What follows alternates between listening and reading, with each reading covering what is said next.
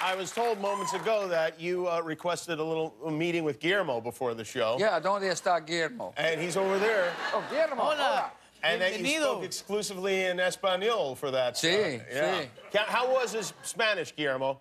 Perfecto. Perfecto. That means perfect. Perfect. Okay, good. I have so many questions for you. And I think question number one, where I really want to start, is when your vice president, Dick Cheney, when he shot that guy in the face, how did he tell you? Did he call you? Did he come in and close the door?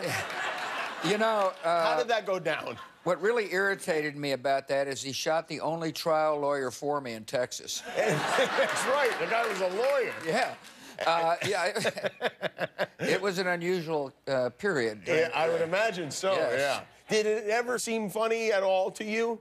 Well, every time Cheney would come in, a lot of people would yell, duck. So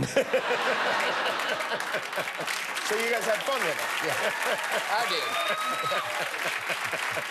did. Or in this case, quail, I guess. Yeah, not bad.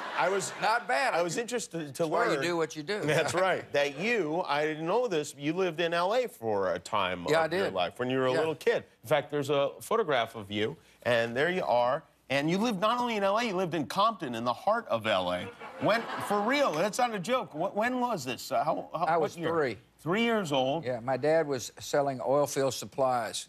And you can see... We also lived in Bakersfield. You have the gun pointed. I can't help but feel like you may have been the inspiration for other Compton residents. I feel like maybe you might be the W from NWA in a way.